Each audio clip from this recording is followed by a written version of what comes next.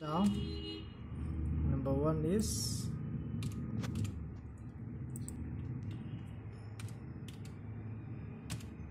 number two is that restart. Number three, lock off.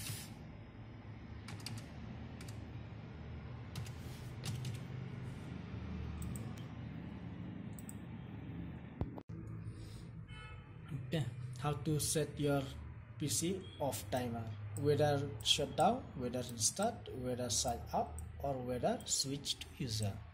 That is up to you. So first of all, we need a software. Okay, we need a software. Yeah.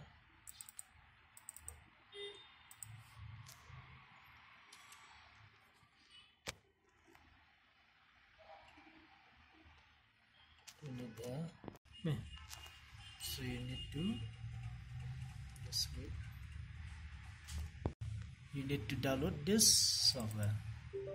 Then Voice Auto Shutdown, that is the software. So what you have to do, accept here, then next, then here, next, just install, done. Okay, check here. Now we're going to launch this software. Okay, this is the one.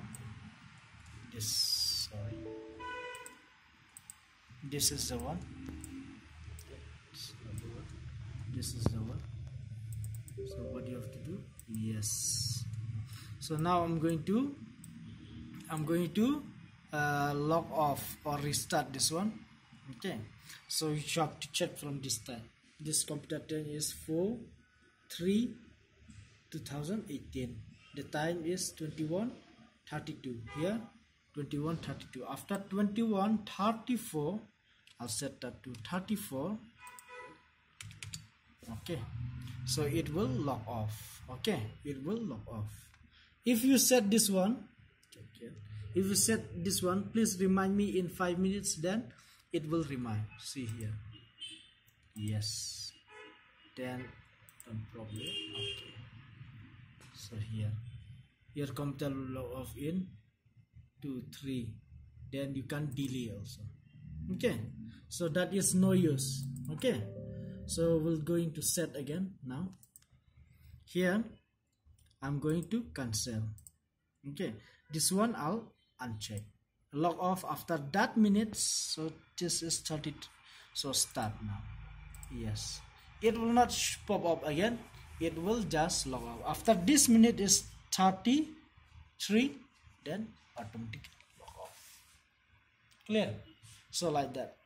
Okay, if you have your like cyber etc, okay, or in your home, if you want for your parents or your brother, sister, if you don't want them to allow, if you want them 1 hour, you set for 1 hour, 15 minutes for 15 minutes. Like in cyber, if they are for play for 1 hour games, then you set for 1 hour, so that after that it will totally log off, then it requires your password. Clear? So that is how to configure your PC logout timer. Okay, using Voice Auto Shutdown. Okay, understand? See one more time. Here is your time. Here your time.